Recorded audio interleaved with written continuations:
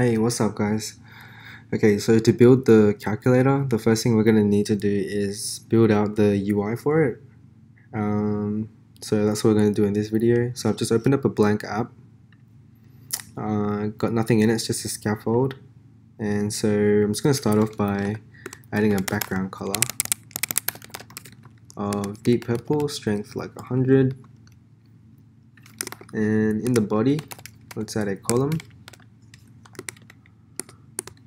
And let's add 2 expanded widgets.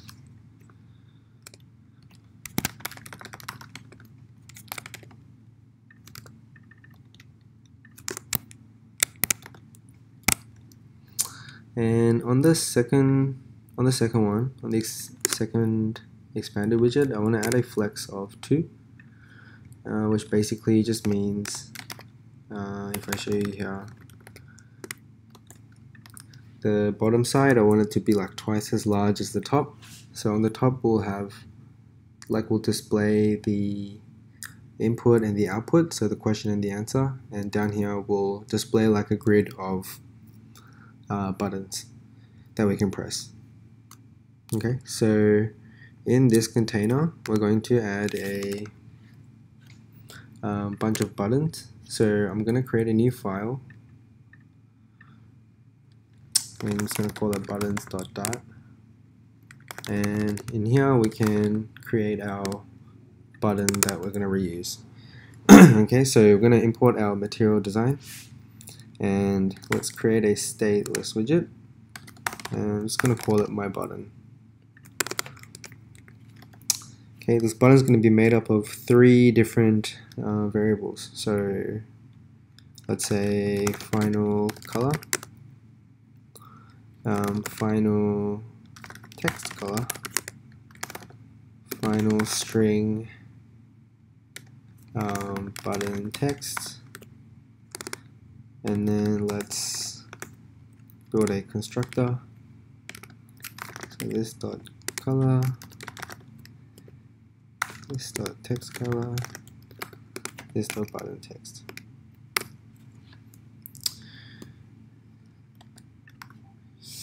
Okay, so yeah, these are the 3 things. So the color is going to be the color of the button, text color is the color of the text, and button text is the numbers like 0 through 9 and the operators as well.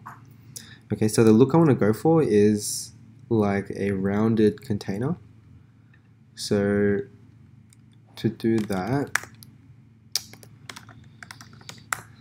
we're going to use this widget here, clip-rect, which just basically stands for like rounded rectangle.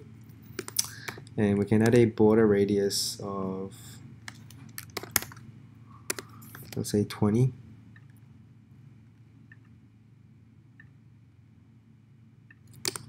And in the container, the color of the container is going to be this color that I passed through. And the child is going to be in the middle of the container, and that child is going to be a text widget, and it's going to be this button text that I passed through, like when I create the button. And in the style, where I can edit the text, I'm going to pass through this text color. So color is equal to text color there. Okay, and I think I've used everything. Yeah. Okay, cool. So we've built our button.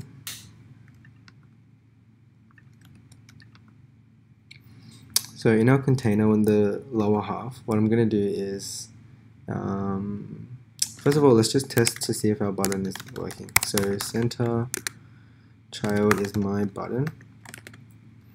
And let's fill this out. So colors.deep purple,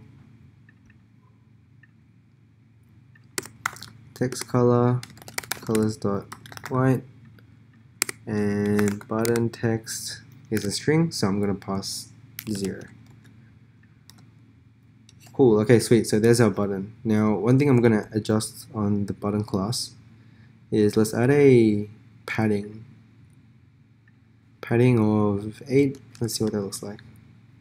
Yeah, so that's going to come in handy when we have a bunch of buttons stacked together. Okay, so this is just one button. Now we're going to need to build a lot more than this. So I'm going to use a grid view builder. And basically, if I come up here, okay, so let's build a final list of strings called buttons.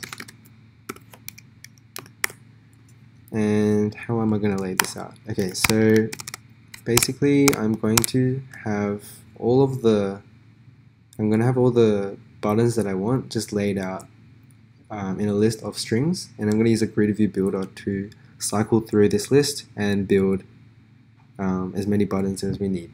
Okay, so we can automate that process. Okay, so the first button I want is clear, and then I want delete, and then I want %, and then divide, and let's go with 4 buttons on each row. Okay, so whoops. So I'm going to say 9, 8, 7, 6. Actually, I don't want this to be 6. I want this to be times. This is 6, 5, 4, minus 3, 2, 1, plus 0, decimal point, answer, and last one is equal sign. Okay, sweet. So I just wrote it out like this so it's easier for us to visualize how the buttons are going to be laid out.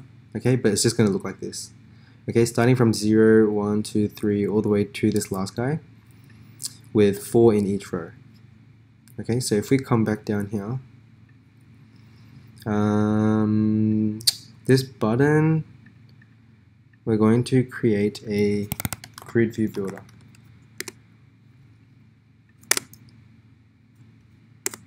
Okay, and in the grid delegate, we're going to add sliver grid delegate. I want the one with this one here. There it is, with fixed cross-axis count. And the cross-axis count we're going to specify to be 4. So that just means we're going to have 4 in each row, and then it's going to drop to the next row. Item builder. Okay, so build context with an index. So we're going to return the button here. Whoops.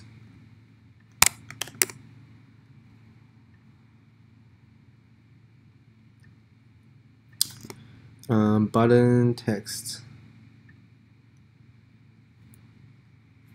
In here, let's say, so this is where we're going to cycle through the list of buttons. So I'm going to say buttons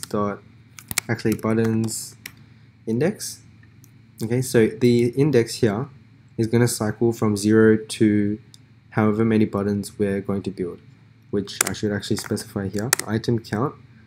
I want there to be however many buttons I've got. Buttons.length. Okay, so however many is up here. Okay, so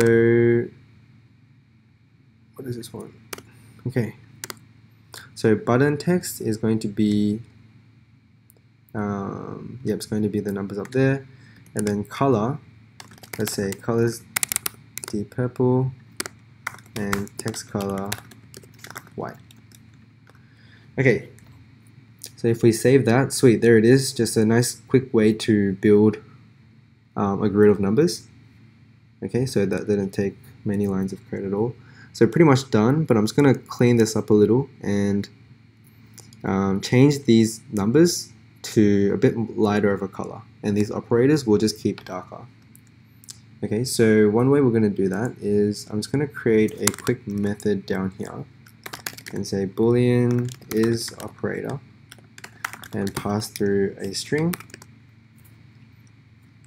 And basically, if this string is equal to a %, or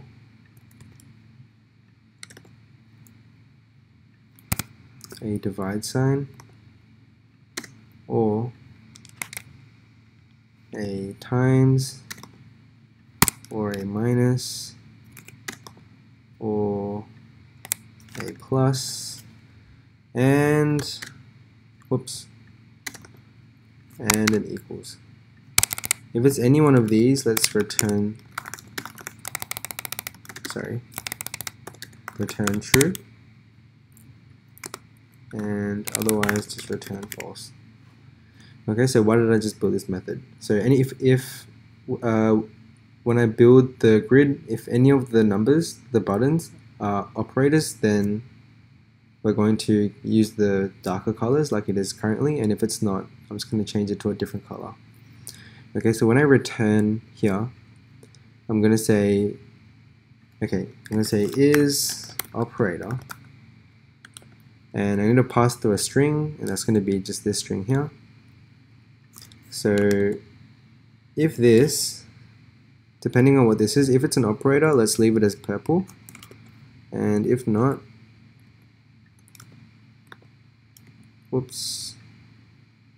and if not, let's make this shade of 50.